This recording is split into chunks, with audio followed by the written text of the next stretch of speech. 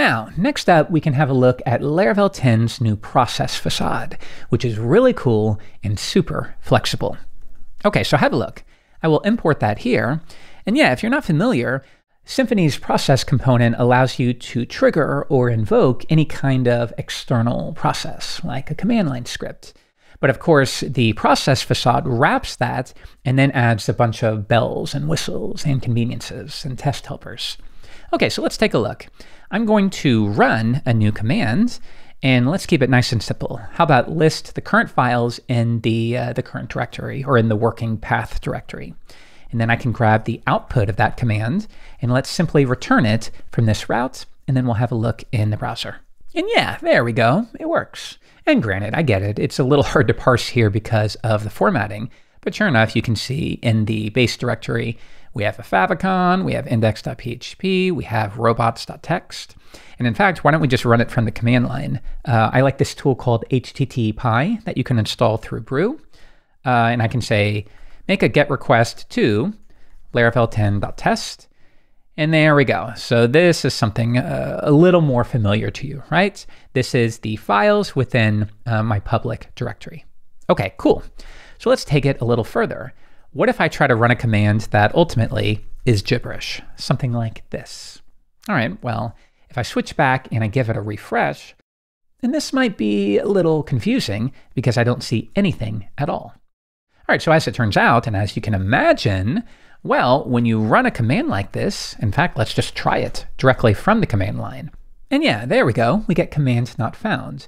So in this case, because it failed, the output was written to standard error, right? And the exit code is probably, I can't remember, 120, 125, 126. Why don't we have a look ourselves? I can check the exit code by calling the exit code method. Okay, so once again, we come back and we give it a refresh, and yeah, okay, 127. So 127 stands for command not found. Okay, very useful.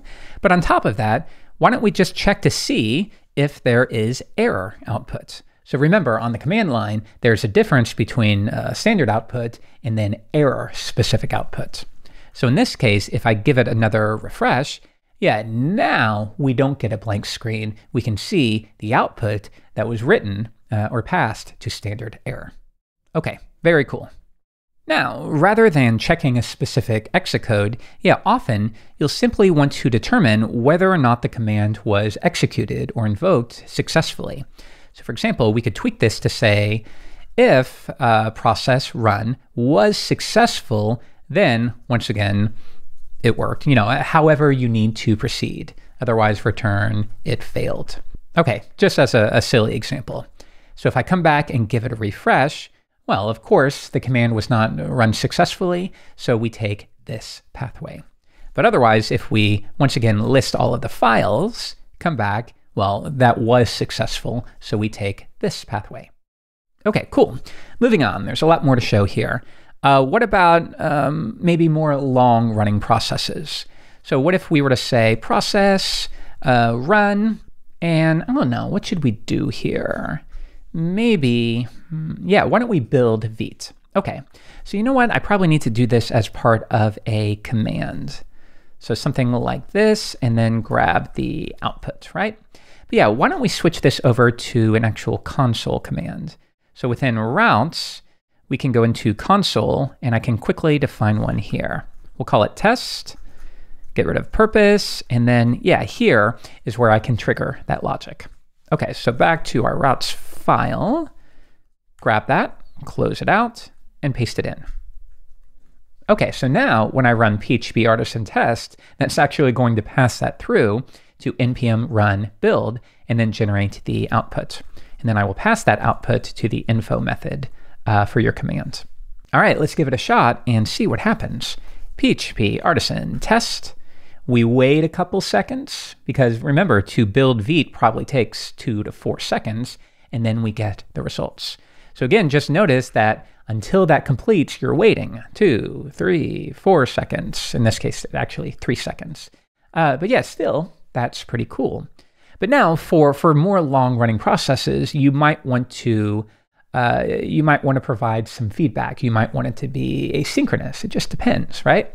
So let's give this a shot. Instead, of waiting for it to complete, I can pass a closure as the second argument here. Something like this. And this will then accept the type of the output, again, standard error, standard out, and then we'll have, of course, the output itself. Okay, so now have a look at this. Okay, so now this is just a little bit different. We're still running the command, but now we are fetching any output as it occurs, as a stream, and then we throw that to the console. Okay, so let's give this another shot, and you'll see a slight difference here. Yeah, notice it feels a little more as if you were interacting with the console directly. You get it as a stream. Here's the output as it comes in. Yeah. Compare that to what we had before. Yeah, that's right. So we run it, and yeah, once again, with this approach, you'd have to wait that full 3 seconds.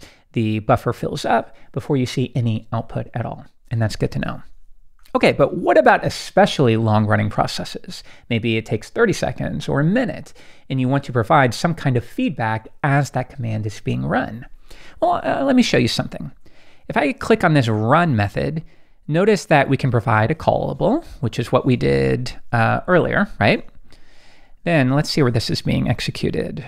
So you don't really need to follow this, but sometimes it's useful to see that when you call that run method, behind the scenes, if a callable is passed, that's just deferring to a start method and then a wait method. Okay, so let's see what we can do with that. If I switch back to the console, that means I could say process start npm run build, and then I could say process, and then I could say process wait, and then I could do process output. So this would be another way that we could prepare that. So if I give it a run, 1, 2, 3, we wait for the output, and then we render it all at once. Okay, so that means while we're waiting, maybe we could do something. For example, I could say while the process is running, do something. You know, we could say info, and again, whatever needs to be done. In this case, I'll just say working to give you an idea. So I imagine if I run this, I'm going to have a full screen of working info messages. And yeah, there we go. But at the very end, once it completes, we get the output. Or we could say down here, you know, info, all done, whatever you need to do. So we can run this again. 1, 2, lots of working messages, and then finally, all done. Okay, and of course, if you want, you could sleep for a second. You probably don't want to do that, but again, it just depends. So we get 1 working, 2, 3, all done, and that's how we can monitor things like that. Okay, really good to know. Okay, so what else? I don't want to overwhelm you too much here for a What's New series. We should probably dedicate a whole video to this. We could do a deep dive into it.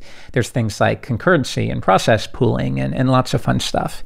But why don't we wrap up with a quick discussion around testability, which is one of the key features here.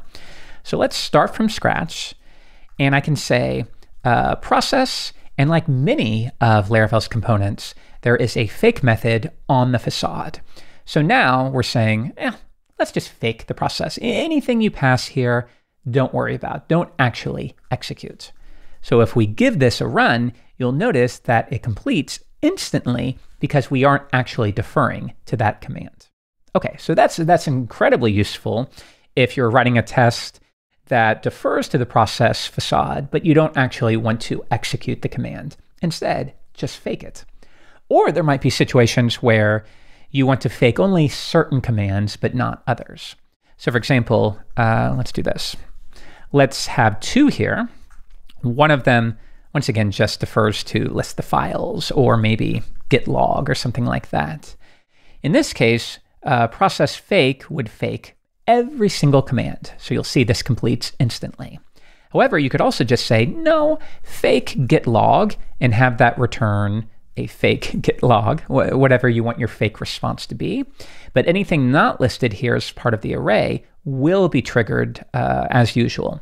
So in this case, we'll have a fake git log, but then it will also, as you see here, run the full npm run build command. And you don't see any output here, again, because I didn't show any.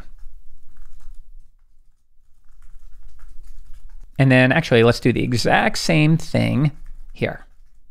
Okay, that'll make it a little more clear. So we run it, and here is our git log fakery, but then we run the actual npm run build command. All right, good to know. And then what else? Because we are faking the process component here, we now have various assertions that we can write on top of that. So for example, let's keep it nice and simple here. Let's just say something like that, list the files.